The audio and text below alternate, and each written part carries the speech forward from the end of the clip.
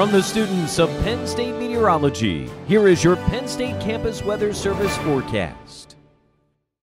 Well, good evening, State College. I'm student meteorologist Patrick Wright with your CNET forecast, and we're going to take a step back in time. Earlier this morning, midnight for our Tuesday, well, the sun was set and we had some fog move in right around 4 a.m. and that did hang around, giving us a dense fog advisory, but it did lift and the sun did eventually start to peek on out here in central Pennsylvania. But those high clouds do remain 63 degrees as you step outside right now. So all in all, it doesn't feel too bad. Went for a walk earlier. It was nice to enjoy some of the cooler weather and less humid weather with the lower temperatures. But we have a northeast wind of 9 miles per hour.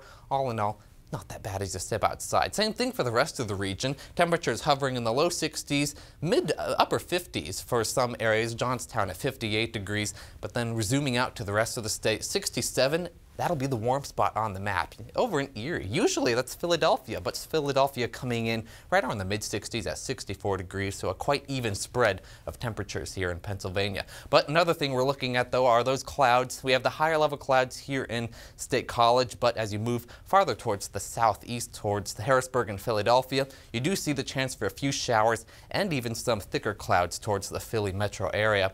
But things will be changing because we have a system coming in that's going to keep the clouds towards the southeastern portion of the state, and it's going to stall as we head into the rest of the week, and is going to hold those clouds towards the Philly metro area. Harrisburg, Allentown will get involved on that action as time goes on. Even State College seeing some of the clouds, but we are going to be right on that border, so could see a mix of sunshine and clouds, and that's going to be the story for at least today and into tomorrow, for at least tomorrow into the middle of the week, and maybe even on Thursday, but that's going to be the tough part to watch. But first, 45 degrees for a low this evening, partly cloudy, a northeast wind of 5 miles per hour. Then as we head into the day tomorrow, a few clouds hanging around, but otherwise mostly sunny, 63 degrees for the high, winds northeast at 5 miles per hour again. For the 7-day forecast, here's what we can expect.